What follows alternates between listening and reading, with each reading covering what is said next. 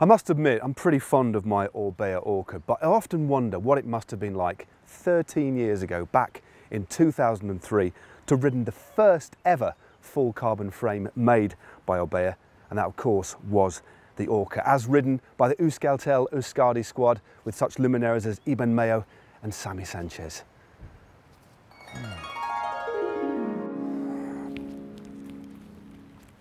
Oh my eyes!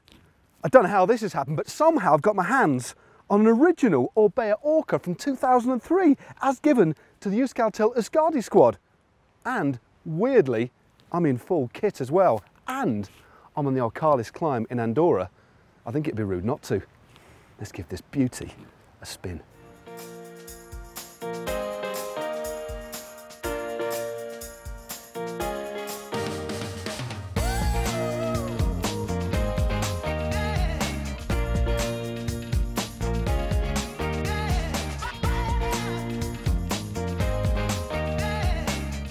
The sight of the Euskaltel-Euskadi squad, all clad in orange, was a familiar sight in the pro peloton from back in 1994 and the team's inception, all the way through to the final year of the team in 2013.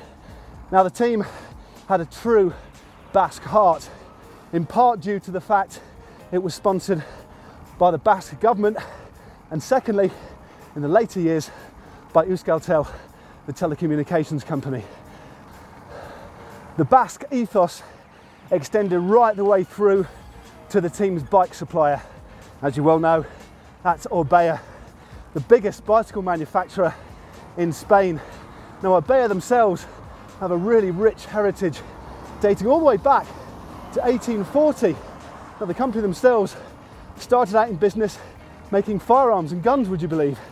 And they first started making bicycles in 1930 and have never looked back.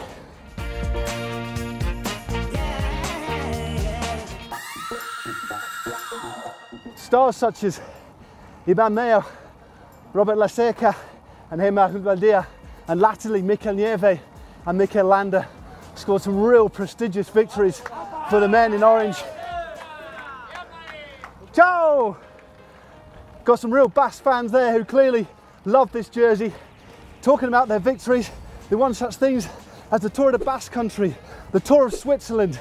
They also won a couple of Criterium de Dauphiné, along with a couple of stages of the Tour de France, 3 stages of the Giro d'Italia, and an incredible tally of 11 stage wins at the Vuelta a España.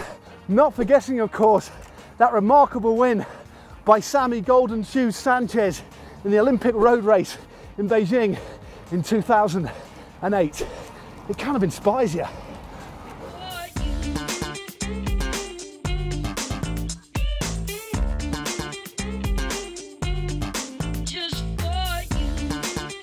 Now, I bet you were wondering how the Orca got its name. Well, I was wondering that too. I thought it might have been something to do with a killer whale, but it isn't.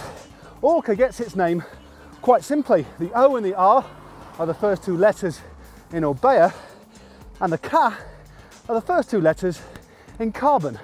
So quite simple, really. Orca. Now, straight away, when you look at this bike, it is the design that dates it more than anything.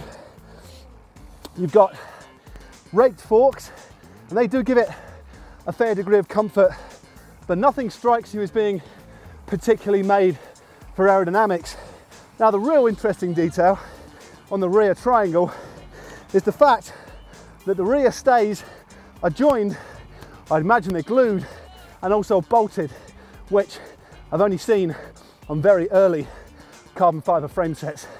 Now, Shimano Dura-Ace provide the group set, and then we have the very shallow section climbing wheels from Dura-Ace. Just take a look at those hubs, absolutely pimp. You might be wondering what all this weighs in at, and it is 7 kilograms, 700 grams, so 7.7 kilograms. I'm pretty interested to see how this fares when I really try and give it a go. So let's give it a go, shall we?